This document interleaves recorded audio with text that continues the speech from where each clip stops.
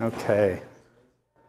All right, so I'll take a few minutes today to hit a few topics. We'll be talking about technical transparency for Pathfinder. I'll be focusing today mostly on Pathfinder. Some developments that we've made in open sourcing our V&V files and the automation process that we use to generate our V&V documentation for Pathfinder. And then finally, some new data processing utilities that are built into the results viewer. And I'll highlight just for a minute the debug mode that we have in Pathfinder and how you can kind of look under the hood and see some of the values for things that are calculated during runtime. So the first part here with technical transparency, I'll just start with our homepage on our website. And if you click the products button and that drops down, you'll see a few links here for each product. There's documentation, tutorials, download and release notes, and just a note that the latest download link takes you to the most recent release note so that you can download from the release notes. So it's always, we provide the downloads where you can read exactly what changed since the last release and get yourself up to speed before you download that. The other 2 points here, the documentation and tutorials, we've separated that out a little bit. Documentation are going to be all of the kind of classic manuals like the user manual, the technical reference, the V&V, some utility documentation, scripting library, things like that. And then the tutorials, we have more like kind of hands-on, step-by-step walkthrough to do different things in the software. And those are even sort of broken down into more like an application of the tool, like let's say subway evacuation, where the tool is being applied to some specific problem. And then we have like feature demos or feature tutorials, which really just exercise a particular capability of the software. So once you've clicked through to download, let's say, or to the latest release, you'll see a page like this on the left. I've highlighted a couple of sections. The first one I wanted to point out is that next to the download link, there's a little pull down there. And you have 2 options. You have the MSI, which is a classic Windows installer that sets up all the libraries, installs everything with file associations and all of that into your computer. But there's also a zip option. And this will let you download an archive that you can extract to your computer and then just run the software directly from the folder. In this case, you don't have to install to the system. There may be, I mean, I'm not saying go around your IT department or anything, but there may be a time where you want maybe to test the latest version before you download and install and overwrite something. So this makes it really easy to just download that, test it. We do this a lot for internal testing. For our nightly builds, we'll pull the latest zip, extract it, just run it out of that folder instead of overwriting our installation every time we want to test a new version. So it's a great way to test out Pathfinder. Below that, you'll see a section where we typically document the changes since the last release. So it makes it really easy to go, what's new since the previous one? You can always go back up to the next release. If you look up here at the top, I've highlighted a couple of sections. There's a pull-down list on the left where you'll get a list of all the previous releases. And if you click on one of those, it'll take you to the release note for that. So you can always kind of go back in time and just check previous releases and see how the software evolved over time. And then to the right of that is the documentation pull down. And that's where you'll get a list of all the different manuals and documentation that's available.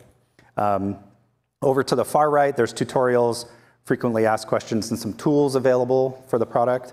I'm pointing out this to start because this is relatively new changes to the website of just how do you get to the information and where it's located. So keep an eye on that.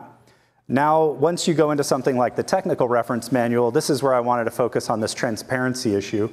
You know, Pyrosim, Pathfinder, Ventus, they're not what we would consider like an open source tool. We don't put the source code online or anything like that. But we do want, through our technical documentation, to expose all the numerical methods and the functionality of the tool so that whatever programming language you choose to implement these algorithms in, you could potentially follow along and figure out exactly sort of what we're doing behind the scenes. So we make this not a black box. We want to expose all of that information for you. And that's part of it. There's quite a bit of effort in this, documenting well the technical aspects of Pathfinder so that you can understand what it's doing and why. And you might even notice something like you scroll down a bit. Here's a little bit about evaluating movement, where it's computing cost for the direction of travel and the algorithm, the method that's being used there to sum all those costs and figure out which one to move in. And you'll see a lot of these variables and these functions or equations defined in the technical reference. You can think of that as all the numerical methods. And then behind the scenes in Pathfinder, what you'll be able to do, this might be a little too small for this. I do zoom in a little bit, but in the simulation menu, there's a debug simulation option. And if you click that, it actually runs the simulation, but it'll open up a debug viewer, and I'll pull that into view here in a second, where to the left, you see the model, the representation of the simulation graphically, and to the right are tabs full of tables of variables and the value associated with those. And so there's a lot of these. There's like the occupant data, locally quickest about which door that the agent is choosing based on lowest cost to move to. There's just a lot of information here, and it will show you it during runtime. So it sort of starts in a paused state, and then you can either step through the simulation one time step at a time, evaluating the changes to various properties, or you can actually change the kind of a delay value. So you can say, okay, I want to put a 100 millisecond delay between each time step, and now just slowly calculate through and watch everything change over time. And that's what you're seeing here. So I've delayed the simulation down, and we're actually able to look at a specific agent, the seek curve that they're trying to follow in green, their destination at the end there, each vector or each direction of movement that they are choosing to compute a cost against in front of them. If they go to, I would say like an idle state or a wait state where they're waiting to be able to move, they might test vectors behind them and in front of them to be able to move laterally or reverse direction a little bit. But once they start forward movement again and they're moving, they're seeking, those frontward facing vectors turn on again. And you'll actually see one of the vectors be highlighted like in a darker color, a little arrow, which is the current direction of travel for that agent. So what I'm just showing here is that for any of these individuals, you can click on them, highlight them, and then get the data for that specific occupant. And what's happening. So here you see those it's kind of toggling between the wait state, idle state, and then the seeking state, and that's happening for each agent all over time. So there's quite a bit more in here, and there's more information available for that, but if you ever wonder, like, okay, you talk about in the technical reference where all these costs are calculated, where can I actually see the calculated value, and why did they go that way at that time? Why did they choose a specific direction over another one? You'll be able to investigate that through debug mode. Let's see, and I think in this case, we're just showing some costs and maximum speeds for each direction. So anyway, I recommend that if you use Pathfinder, explore this debug mode and take a look in there. And if you ever have any questions about what's in there and what is a particular value or anything, feel free to reach out to us for support. Moving forward in the future, this is not all available yet, but we're working on an open sourcing all of our VNV files, our model files, the scripts, the automation scripts, and everything that provide the information, the graphs, and the plots, and everything that you see in the verification and validation document. So this is another documentation option that you have on the website. You can pull that down and find VNV there.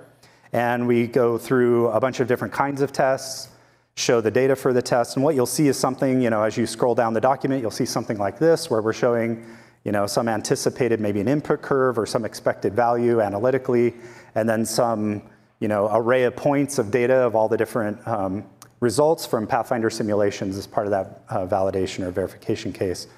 And then almost always at the bottom of a section, you'll have some kind of an analysis section, which is where we sort of, given all that you've seen above, how do we feel about that? Do we feel like it meets our criteria of success or not? Why not? And most of the time, we'll put most of these we're happy with it, but there might be room for improvement that we'll note in here. Or even in some cases, like, we may note that, as you go towards higher density, in this case, we sort of fall off earlier than the fundamental diagram, and maybe why that is might be covered here in that section. So this, I think, is a pretty important bit of information for users. You should be familiar with this, and look at the different kind of characteristics of the model that's important for your use case, and see if we have some tests or something that might validate that fun characteristic of the model. A newer feature or capability here is built into our results viewer. So Pathfinder and PyroSim come with a results viewer. This lets you visualize FDS data along with Pathfinder simulation results all in one viewer, again, with your CAD model and everything else. So it's a pretty nice graphical tool. You can already do two-dimensional plotting. We have like a plotting utility that you can do 2D plots of like your CSV data looking at heat release rate over time or something like this. New to this is now a scripting engine where you can write Python scripts and open those scripts as like an option in the navigation tree or in the object tree, and then execute those scripts from there. And byproducts of that execution, like a plot or a graph or something, will show up in the results viewer. So you can just open up those plots. So the nice thing about this, when it's like finally released, there'll be a pip module available on PyPy, which is the Python package index. So you'll be able to include that module in your own scripts and then be able to use this for processing. We have built our own Pathfinder data tooling, so you can get bits of information out of the Pathfinder results for data processing. And we also use, from University of Jülich, they have an FDS reader Python module, which we have another presenter that's going to talk about that during FEMTC. But we include that module for reading the FDS data as well and being able to pull that stuff in as Python objects that then you can do your data processing and analysis on. This will all be made available through, like I said, PyPy, and as a standard module with some documentation that will go with that. As an example here, this is the verification validation case for door flow rates. And so what you'll see is this user script section. You can load a user script.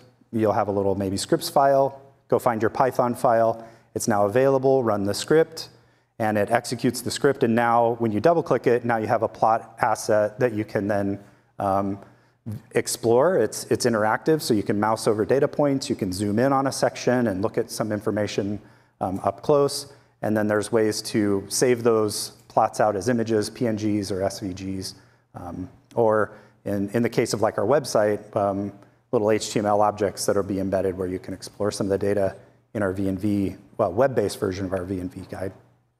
So as part of that open source process here for opening this up, we should have the VNV model repository available by the end of the year. In December, we're just making sure everything's cleaned up, well documented and ready. You know, it's been an internal asset for us doing our own work internally and publishing the VNV guide. But to make it public, we want to make sure it's all legible and everything's well labeled and documented.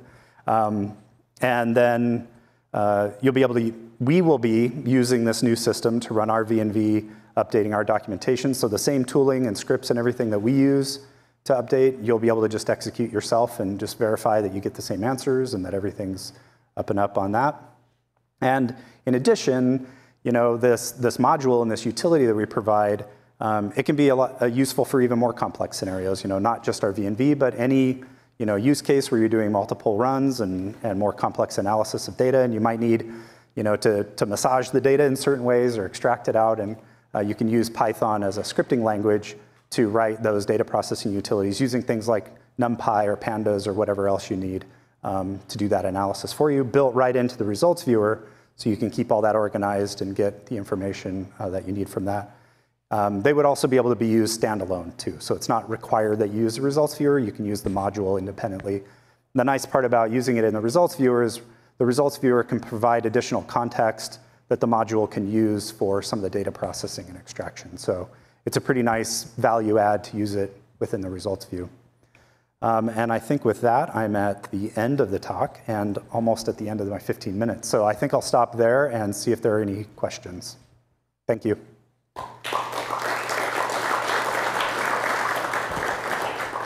Oh, I will add, since I planned to say this earlier and I was looking for Noah, Noah Hastings in the back here with the black shirt with his hand in the air is the primary developer of these Python libraries. And so if you have questions about how they work or, you know, complaints, that's the guy to talk to. You'll get him on email if you send a message to support.